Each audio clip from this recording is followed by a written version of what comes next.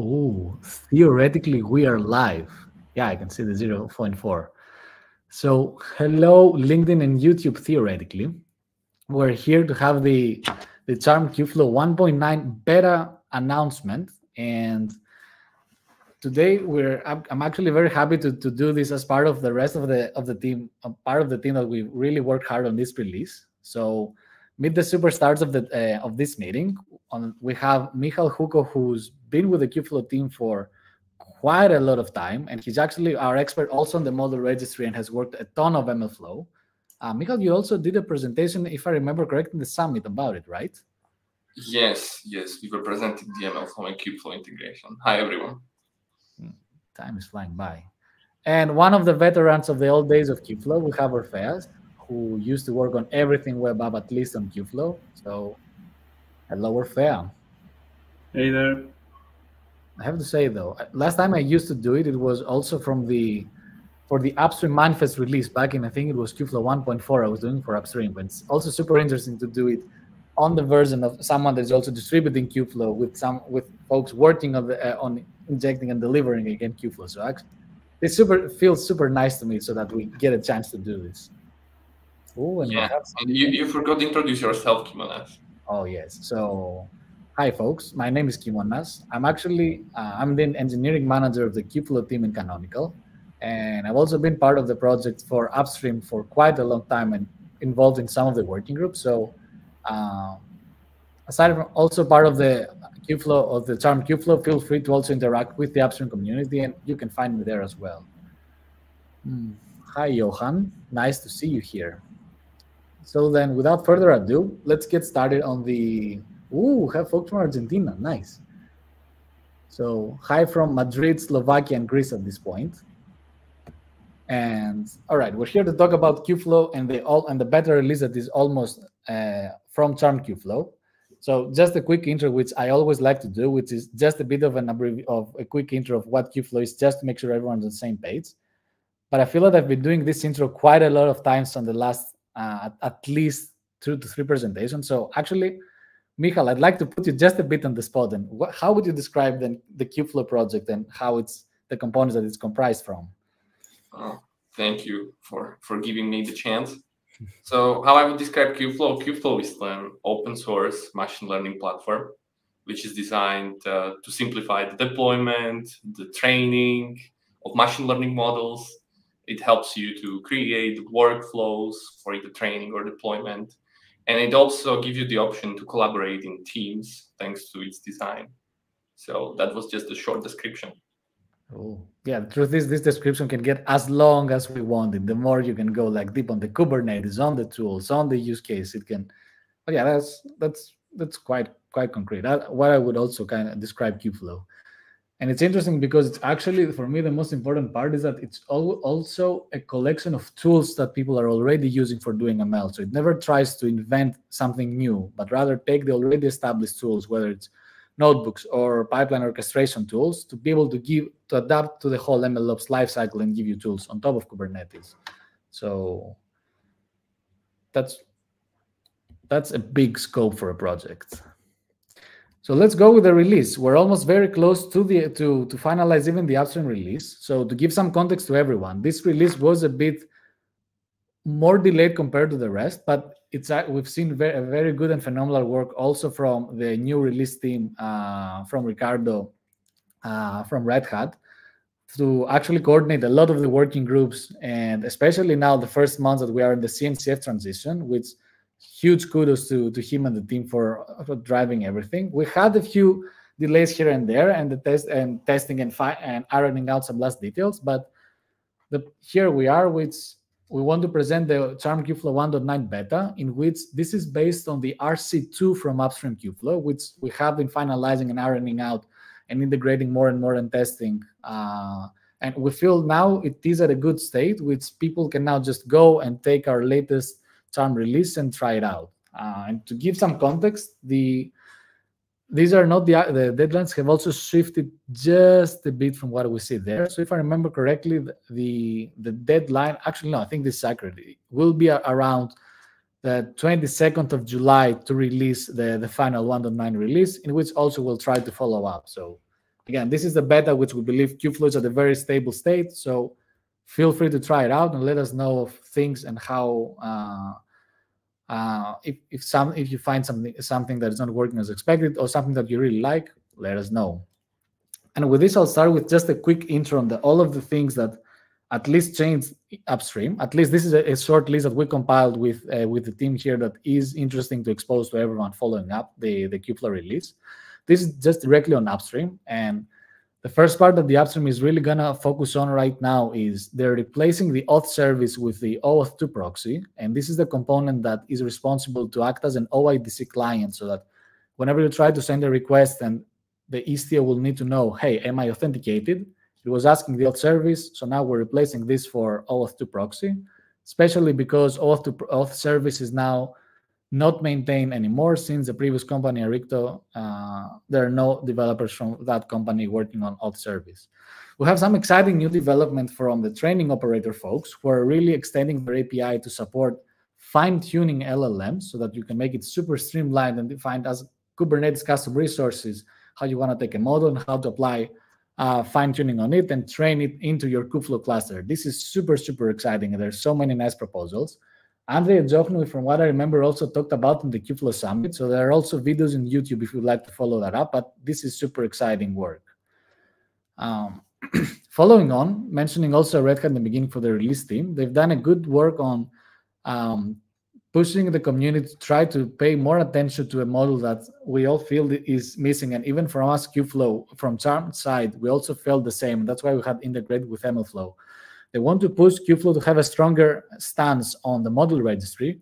So for now, they're really in a very good effort from to try to have a new model registry that will be based on MLMD and act as an extra layer of API on top of it. And later on, even remove the underlying MLMD backend so that they will support more the multi-user isolation. Ooh, we have someone from Lebanon. Hi from Madrid, Greece, and Slovakia. Then there was some effort to also work with network policies. So for those that don't know, Kubeflow already relies on the Istio to be the service mesh for configuring who can talk to who.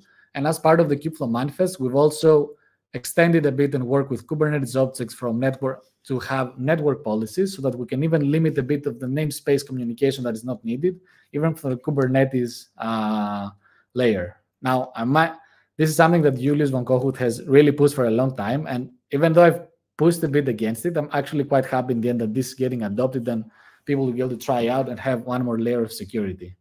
And speaking of security, the upstream project has really doubled down on the CV work that they're doing. So right now, the project have actually a process for scanning the CV so that we can be aware of the state of the CVs.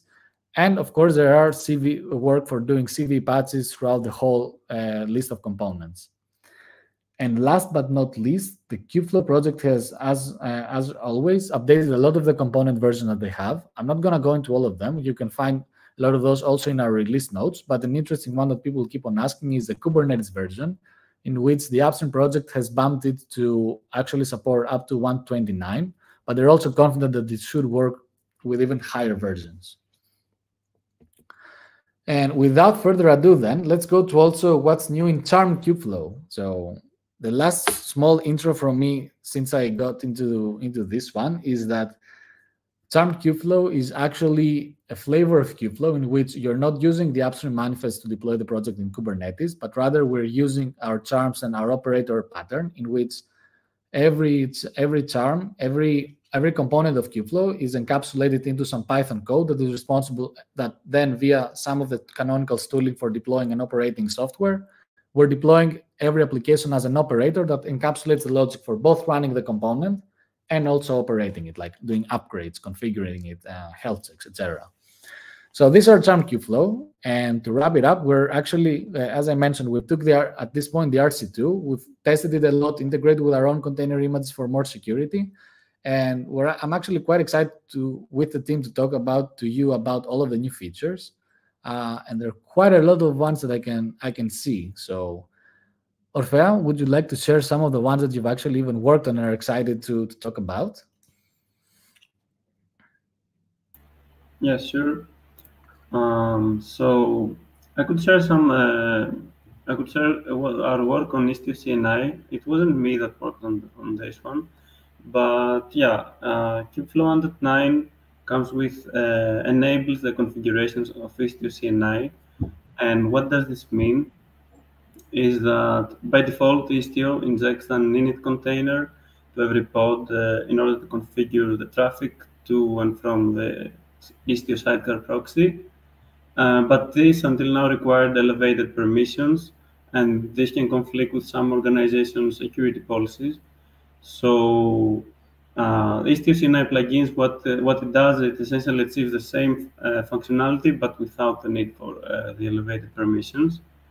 And what the user should keep in mind is that in order for the plugin to work, they would need to add two configurations to the to their updated Istio pilot charm, and which depend on the Kubernetes substrate where they have their deployment.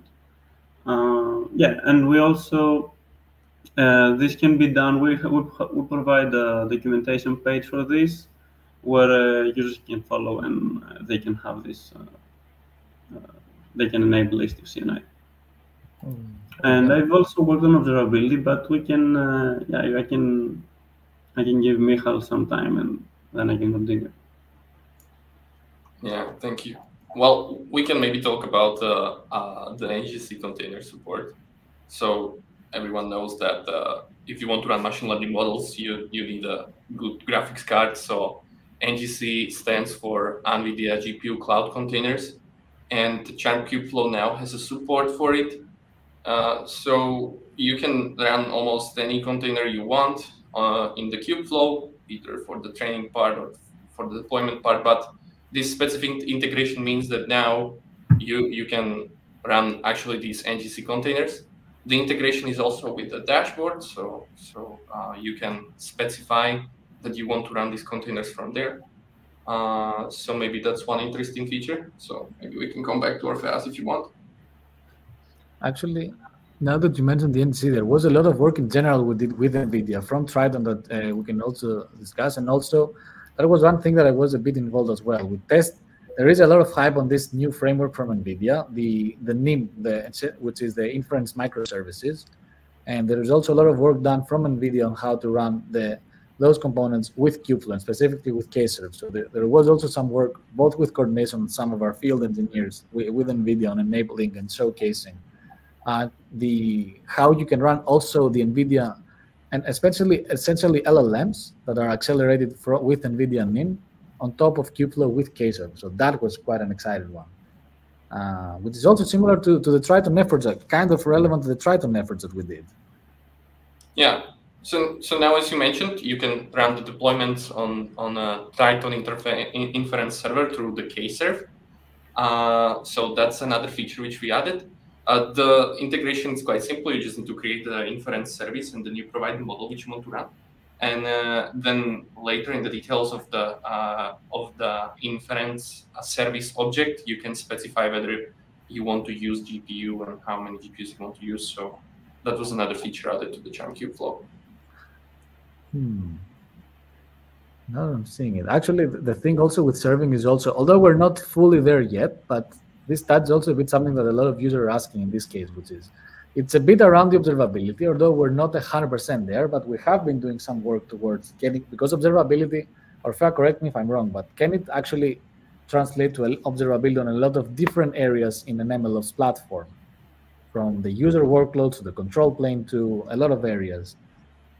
Yeah, ideally in an MLOps platform, you would be able to monitor the applications themselves, the user workloads, for example, the notebooks, the inference services.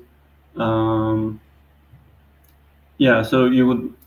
These are two different parts, but ideally you would need. We're not there yet, but we've done quite a lot of stuff during the last 6 months on the application part, on monitoring the Kubeflow control plane. And yeah, so on that part, we actually worked on getting back in 1.8. There was some integration with with observability. And let's note here that Charm Kubeflow can be integrated with COS, which is Canonical Observability Stack, which is essentially a handful of tools that Canonical offers in order to monitor the deployment status, gather metrics, logs, add alert rules, and all of that. So yeah, for 1.9, we've fixed essentially a lot of bugs, and we've ensured that the integration we have is working. So that means that at the moment around 15 of our charms provide metrics, and we have been working a lot lately, and this number will go higher and higher as the months pass. And we have been working a lot as well on providing logs for of every application. There are some limitations, so we still have around less than 10 more charms that we need to work on in order to provide logs for it to Loki. But yeah, 1.9, not every charm is provide logs in 1.9 beta, but with the official 1.9 release, all the other charms will provide logs to Loki, which is a big step in order to be able for a Kubeflow deployment manager, in order to be able to know what's going on without having to be on top of the deployment and getting logs directly from Kubernetes or from Juju. And for that, we also have a guide where people can follow and see how this works. And for folks that might not know, this can also, Loki can support also writing alert rules, so that if you, for example, see a ton of error lines in your code, support teams potentially can be pinged that, hey, something is going on there, please take a look, and be proactive if something is going wrong on the control plane. So that is super interesting work. Yeah, exactly. We're not there yet with the alert rules, but we're plan to even having the logs is an essential first step. And seeing from there, we're also done some good work this last cycle to also streamline and test Charm Kubeflow with GKE. So at this point, we actually supported almost in all of the public clouds. And last but not least, and this is an interesting one, is that for those that doesn't know, Sheldon has done a change in their license. So from 1.9, we're actually going to deprecate Sheldon and urge all of our users to switch to using Kaiser for their inference services. The architecture between the two is very, very, very similar. And keep in mind that you can always have your own cluster runtimes to, if something might not be one-to-one out of the box supported, be able to switch and fill the gap from Sheldon to Kaiser. But from the following releases, because we'll not be able to further bump Sheldon to newer versions to accommodate with security fixes and new features, we're going to double down more on Kaiser from now on. So I'm also taking a small look in the comment. Yahal, I'm not sure regarding being interested in learning more. I'm not sure if you were meaning back to the NVIDIA NIM, but in any case, we also have our Matrix channel, which is publicly available. You can get access to it via our docs. So we're happy to see you there and also help if you have any questions. And with this, our Charm Kubeflow 1.9 beta is here. You can see both our release notes for a more detailed description of what is new and what we have put a lot of time and effort and love into creating. And of course, you can try it out if you can by looking at our Charm Hub with the regular commands that we have for deploying Kubeflow. But instead of using the 1.8 stable track, you can use the 1.9/beta track, and it will deploy 1.9 beta with just a couple of clicks. So thank you very much, everyone, for joining. And we'll see. If you have any questions, feel free to reach us in Matrix, and we'll see you online. Cheers.